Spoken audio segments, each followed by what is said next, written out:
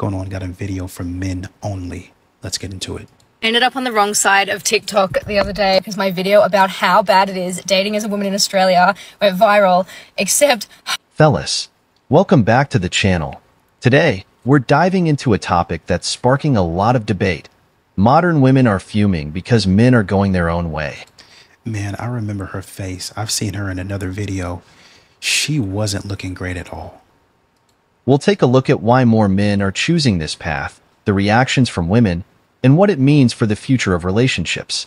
If you're ready to explore this growing trend, make sure you're subscribed and have notifications turned on.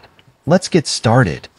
Honestly, too many women come on this app, watch one Shearer 7 sprinkle video, and then decide that they're deserving of princess treatment, and yet have no class, no grace, no gratitude, no etiquette, no manners, no career prospects, no job, no long-term goals, no practical skills, no hobbies, no interest, and honestly, nothing worth investing in. So basically a bum, like these men have been telling them they are.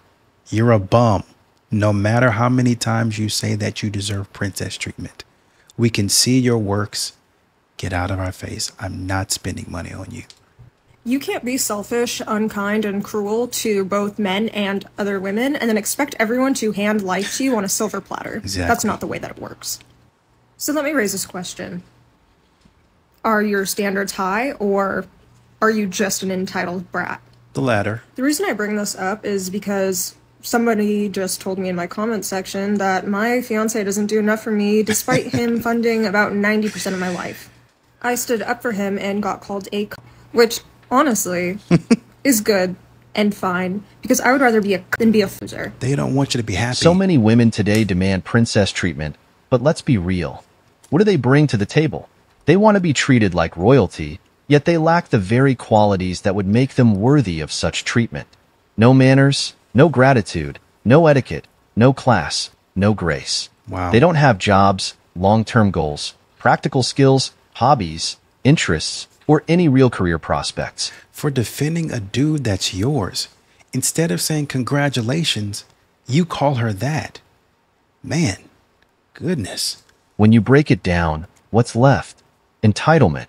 They're just entitled brats who expect everything without giving anything in return. These women don't even hold themselves to the standards they expect from men. They want a man to be successful, driven, and accomplished, but they haven't done the work to develop those qualities in themselves. Exactly. They're so focused on seeking validation from a man that they forget the most important part, becoming a person who is actually worth investing in. The truth is, if you want to attract the best qualities in a person, you must first become a person with the best qualities. You can't demand respect, admiration, and dedication if you haven't cultivated those attributes in yourself. It's not about entitlement. It's about self-improvement and growth. But instead, these women rely on their looks or a sense of entitlement to get what they want, without putting in the effort to develop themselves as individuals. They're stuck in this mindset that they deserve everything just because they exist, without realizing that real relationships, real connections, are built on mutual respect, shared values, and complementary qualities. Somewhere along the way, society has taught our women that they don't have to respect men. But yet and still, a man is supposed to love them through all of that? Which one of you guys are taking that deal? So, while they're waiting for that prince to come along and sweep them off their feet, they're missing the point entirely. The men who are worth having are looking for more than just a pretty face. They want a partner who has something to offer, someone who's worked on herself, who has goals, passions, and a sense of purpose. If you want the best, you have to be the best. That's the reality. But until these women understand that, they're going to keep finding themselves disappointed and unfulfilled, wondering why the princess treatment they think they deserve is always out of reach. So I'm going through a breakup right now, and the way that I cope through breakups is probably a little different from how you cope. So apparently it doesn't include minding your business and being quiet, telling friends and family offline. It includes you spreading your business. But go ahead. my heart hurts. It's heavy. It sucks. I miss him. But I'm thinking right now, like, nothing can be worse than my high school relationship. Like, no breakup can be as bad as the number of breakups that I had with this one specific person from high school. Let me give you a story, okay?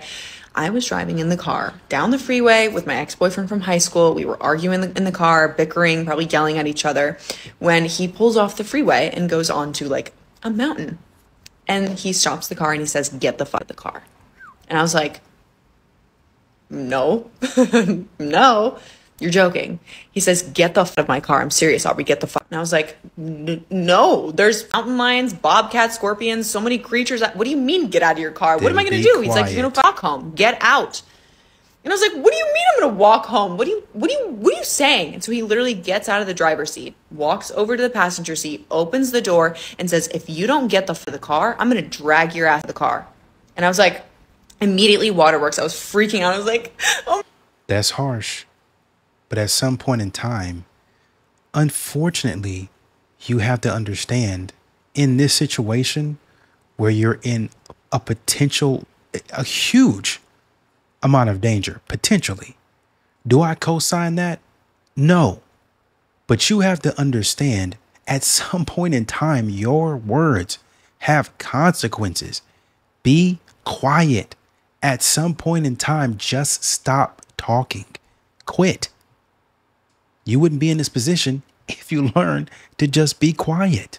Oh my God, what am I going to do? I'm 20 miles away from home. Like, I can't even walk home. Like, that's impossible. Like, I don't even have the right shoes. Like, I'm freaking out. Like, my parents don't even know I'm supposed to be out. I don't think I said any of those things, but for comedic effect, you get it. Right. I was just freaking out, crying. Like, please just take me home, okay? And this mother felt so bad for me because I was crying. And I think he logistically was like, "Yeah, you know what? I think I could get in a lot of trouble for leaving her here." And then he drove me home. So I just don't think the breakup that I'm going through right now is as bad as that. And I'm really grateful for that. Did you learn your lesson? Here's the thing. There are always two sides to every story. A man isn't just going to send a woman out of his car for no reason. Something must have happened. Something she did or said that hit a nerve and pushed him over the edge. Women often go in and out of relationships like they're deciding what to have for dinner, treating them as casual and disposable. It's like they're going out for sushi, just another experience, nothing too serious. Meanwhile, most men are left thinking, what the heck is a relationship even supposed to be anymore? For some men, dating and relationships have become unappealing. Not because they don't want companionship, but because they're tired of the drama, the roller coasters, and the chaos that comes with it. They've had enough of the games, the emotional ups and downs, and the constant uncertainty. Women say they want stability and commitment, but their actions often speak differently. They chase after excitement, drama, and those fleeting moments of thrill, leaving men wondering where the peace and simplicity have gone. Men value peace. It's something they prioritize, and rightly so. But it seems like, for many women, peace is secondary to the roller coaster ride of emotions and drama. So, when a man finally reaches his breaking point and decides to cut ties, it's not out of nowhere. It's a reaction to the constant turmoil he's been put through. The blame isn't on him for wanting out. It's on the woman who pushed him to that point, who treated the relationship as something disposable rather than something worth nurturing. If women want to hold on to good men, they need to stop treating relationships like a revolving door and start valuing the peace and stability that men bring into their lives. It's time to stop blaming men for walking away and start looking at the behavior that's driving them to prioritize their peace over the chaos that so many women seem to bring. Exactly. The bottom line is this. Men are tired of the roller coaster. They want peace, and they're not going to stick around in a relationship where that peace is constantly under threat. If women can't understand that, then they're going to keep finding themselves alone and wondering why things didn't work out. So this young lady is going viral because she's saying that dating sucks. Now, this is what happened. She was seeing a guy for 2 or 3 weeks, and she said he was very attentive. He was good to her. He was a nice guy, had a great personality. She was really into him, and they were supposed to be going to the movies. And basically, he blocked her and ghosted her completely. Blocked her on social media, blocked her phone calls. He blocked her on everything. Dang. And she seems to be very hurt and confused by the situation and what's happening. Now, I'm going to tell you something. Whenever I see social media posts like this, one of the things that I always keep in mind is we're only hearing one side of the story. That's right. We're only hearing one side of the story. But let me tell you 2 reasons why a man would ghost a woman like this after treating her so well, after them having a really good time together for the past 2 or 3 weeks. Let me tell you, there are only 2 reasons. Chilling with other dudes. Reason number 1 is because this man has options and she didn't make the cut. He looked at all of the women that he had available to him, all of the options on the table, and he said, "You're not making the cut. I'm sorry." Number two, I wouldn't have even ghosted because of that. I would just let her know I'm not interested in moving forward. I think we're going on 2 different paths. she has aggravated the hell out of this man.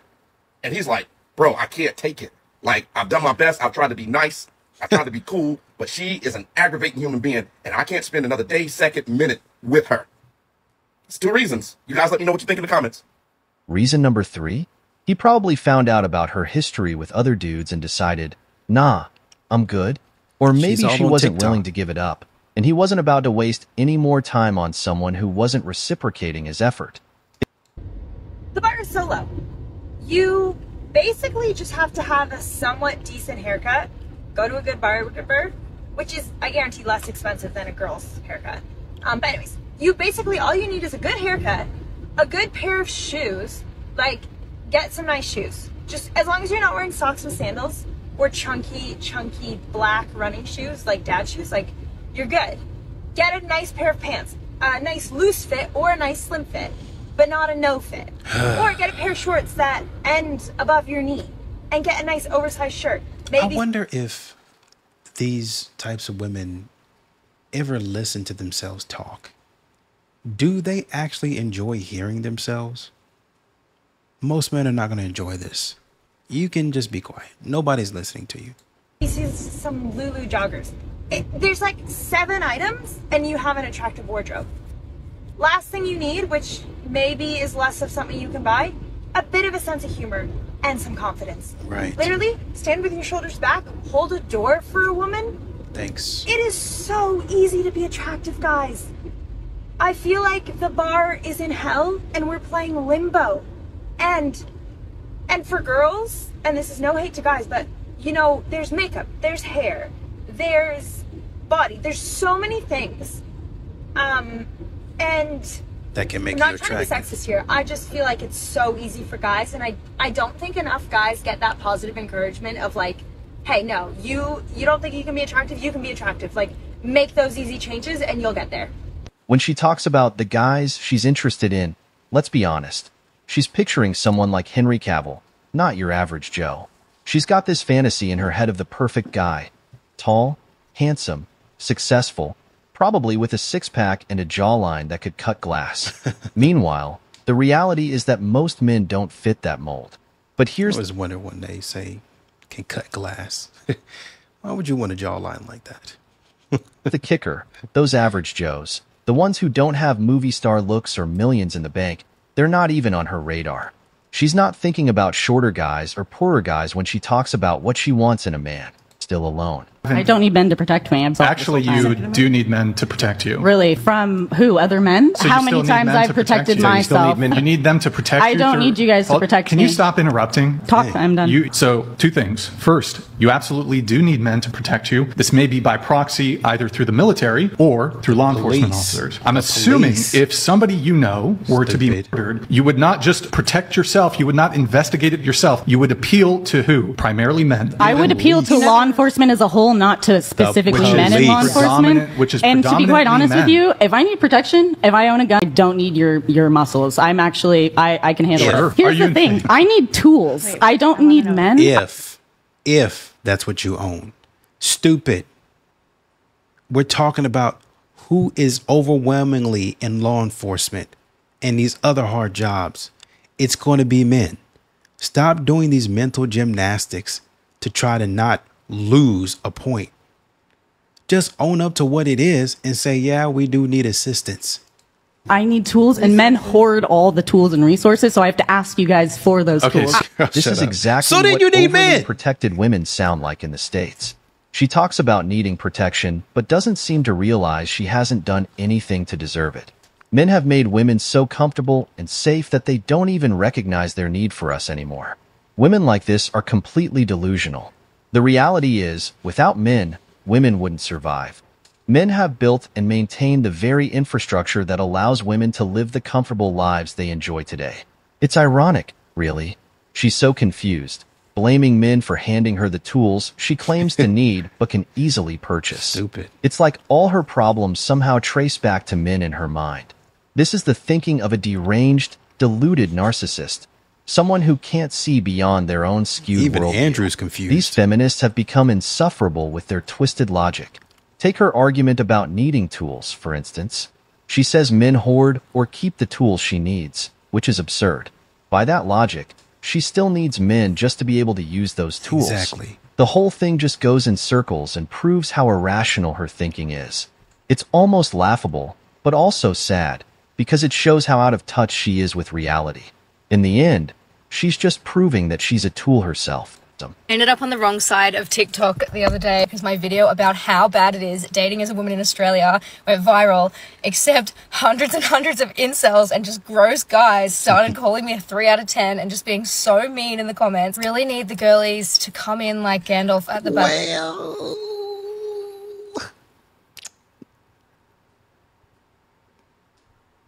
I mean, beauty's in the eye of the beholder, and apparently they ain't beholding much beauty. Battle of Helm's Deep on that video in the comments. Just help a sister out because this is really demoralizing. No. This video is for the TikTok algorithm to connect me with like-minded girlies. No, sis. I remember her. Acting a fool in the store. I think she was working at a convenience store. And a guy came in, respectful. Maybe I'll find the video one of these days. He came in respectful. He said, hey, can I have your number? She was with her coworkers, 2 or 3, a couple of them, standing right there. Hey, can I have your number? No, thank you. Or I think she said, actually, I have a boyfriend. Oh, okay. Have a good day. He literally said, have a good day and walked off. She then turns to her camera, looks down because she's recording, because I guess he came in and he was interested in her. And he didn't really say too much, but he gave an indication that he was interested. Then he walked out. I guess he got some gas or walked around the store, whatever it was. Then came back and said, hey, I would like your number, or can I have your number? No, thanks. I've got a boyfriend. Okay, have a good day. She starts laughing, looking at the other, her other coworkers. And the dude was right there, actually a coworker. And instead of him saying, man, that was really respectful, respect him, they all were making fun of him. And she posted that on TikTok. Stupid. That's what you get. You don't need anybody to check in. You need to be humbled. You need to be humbled. There was no reason for you to do that man like that. He was very respectful, said what he said, walked out. But then you want to make some stupid. I think the last thing that she said was, this is why we don't feel safe. This is why you don't feel safe? Because a man comes in respectfully, tries to ask you for your number. You say no. He respects that you said no. Didn't even try to say, are you sure? Can I have a social media? None of that. The man literally said, okay, have a good day, and walked out. You're delusional, ma'am. You're crazy. Get off the internet. You're getting what you get. So I'm just going to say a bunch of stuff that I like. Sabrina Carpenter, Chapel Roan, Taylor Swift, Swifties, I know you can do this. Charlie XCX, Billie Eilish, Akata, Feyre Resan, Throne of Glass, Selena. Currently reading Throne of Glass, by the way, and it's literally so good. These words better fuck. It's really insane to see women like her convincing themselves that they're a 10 when, in reality, they're barely a 3. Okay. Do women even understand what makes someone a 10? The truth is, some of them have no idea. They think it's all about beauty, but being a 10 goes far beyond just looks. It's about embodying traditional values, having character, and being someone of substance. Mary. I think I met my first real sassy man last night. He was handsome. He was fine. He had a nice beard, real chocolate, dark skin, real dress, nice put together. He was trying to call me over. And bitch, me, I went over to get because all the niggas were trying to get me. So everybody grabs my arm and like, hey, he want to talk to you. So I go over and I start talking to him and he like, so what took you so long to come over here? And I said, I had to think about it. Mind you, it was another nigga on the corner that I was talking to too, but I was just trying to see what was up. I'm just, you know. And he was like, oh, so you was trying to make a decision? And I was like, yeah. He was like, all right, don't worry about it then. You can go ahead and have a good night. Yes, sir. Okay, nigga, right the fuck? I got options. What's the problem? Nothing. Never mind. I'm not even gonna go there. And another woman calling a man sassy, so let's explain the situation. Wait a minute.